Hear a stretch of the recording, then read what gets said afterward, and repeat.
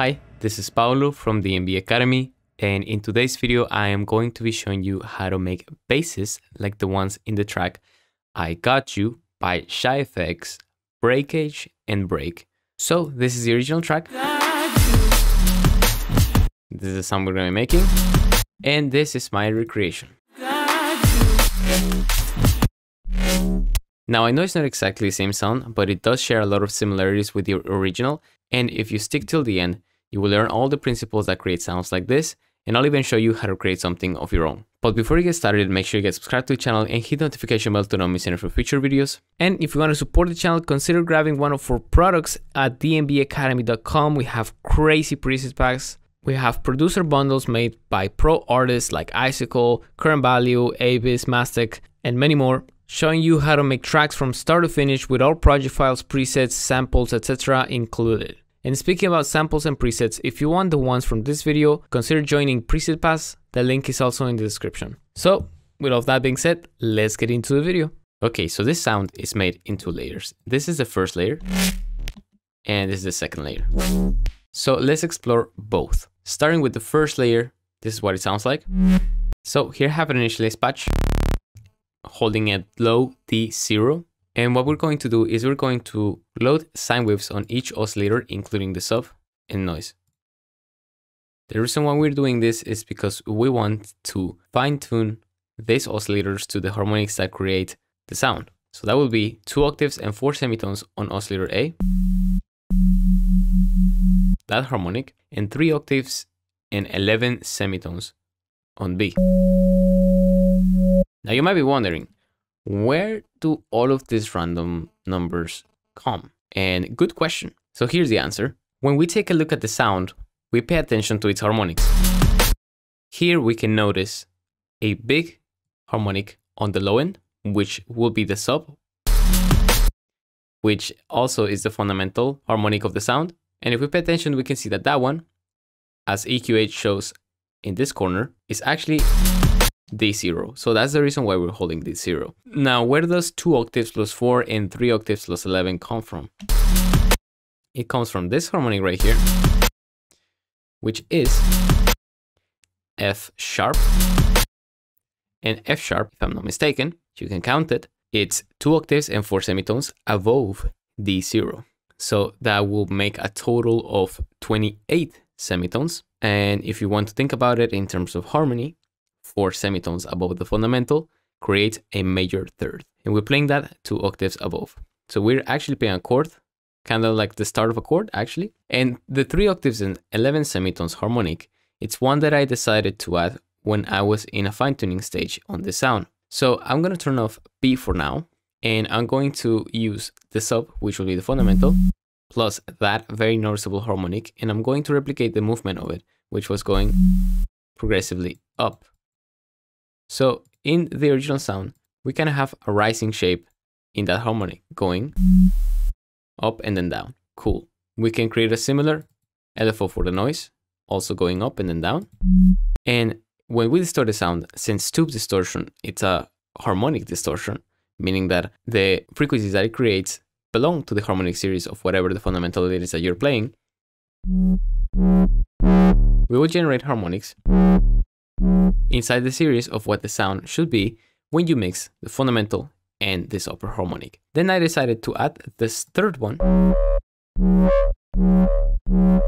as one extra layer for the sound. So on this one, I have mapped the same LFO as the noise. As you can see, it adds something extra to the sound. Nice. So after that, I added a multiband compressor, boosted the gain, and from here you can start fine-tuning your sound. The next thing was just a short reverb,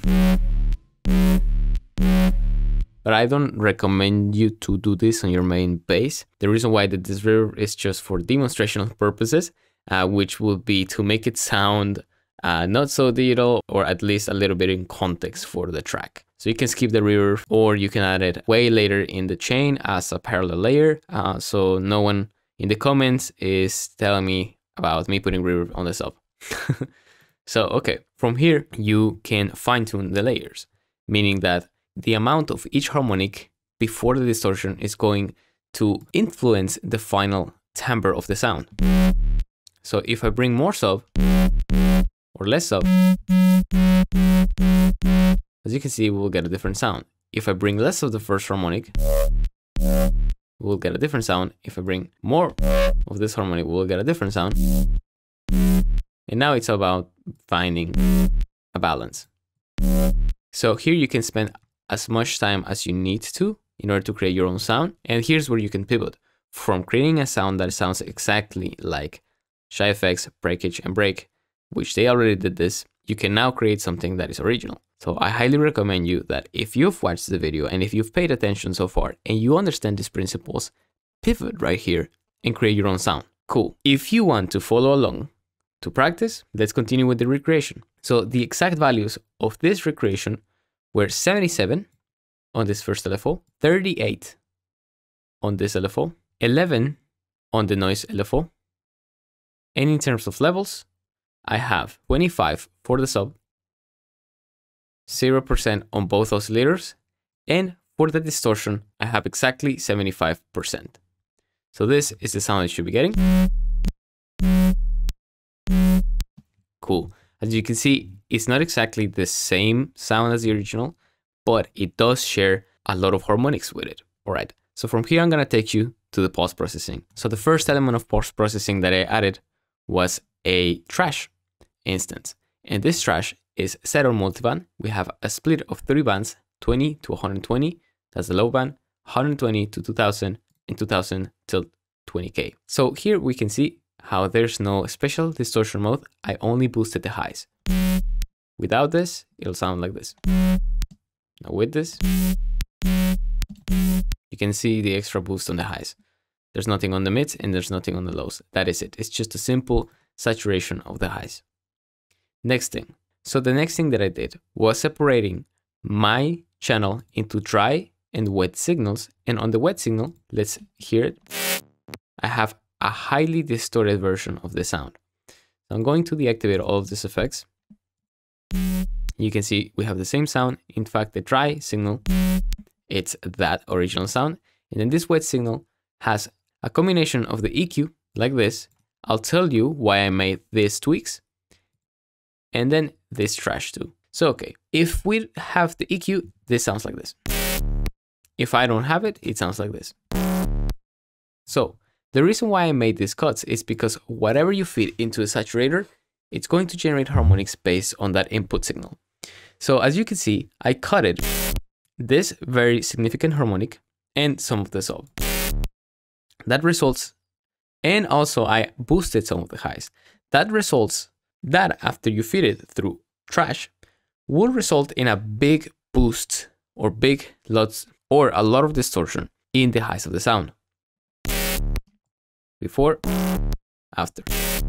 So now if you pay attention so far in the video, you will learn a very valuable lesson, which is knowing the importance of the EQ before the distortion. So now you can go to that track where you put some EQing before the saturation of your kick and put it after, or maybe be a little bit more mindful of the boost or cuts that you made before distortion.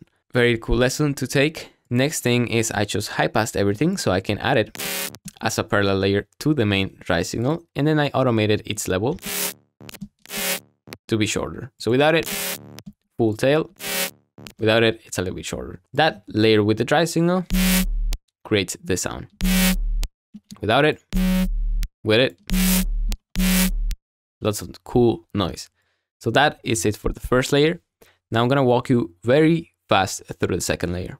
So the second layer ends up being more of the same sound. We have 2 plus 4 and 3 plus 11. But the difference is that I created a different movement for oscillator A, I created a different movement for oscillator B, and I changed the distortion for a soft clip. Plus I added this filter at the end, and here indeed I added a little bit of reverb.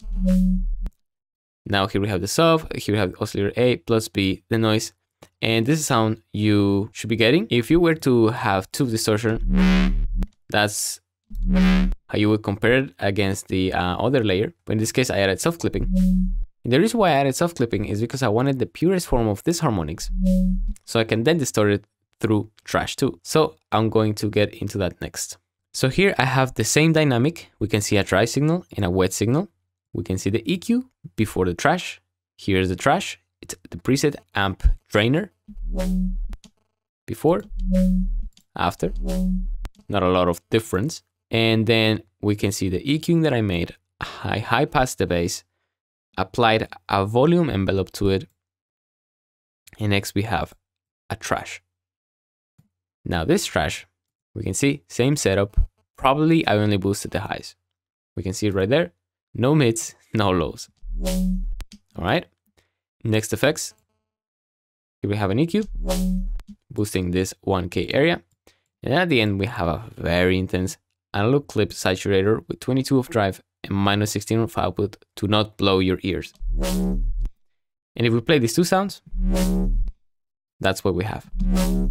So that's how you make basses like Shy FX, Breakage, and Break in the track I Got You. I hope you learned some very useful lessons on the way here. And if you did, consider supporting the EMB Academy. This helps us create many more of these videos and bring you the best educational resources for drum and bass. We make our free stuff better than other people's paid stuff. We have producer bundles with huge artists like Matzo, Icicle, Current Value, Mastic, Cove, and many more. We also have the best preset packs for Serum and Vital. We also have the best preset bundles that you can use to build your tracks with high quality sound design. And if you want to get access to the presets and project files from this video, consider becoming a member of Preset Pass. The link is in the description below. So thank you so much for watching. Hope you have a nice day, and I'll see you in the next video. Bye bye.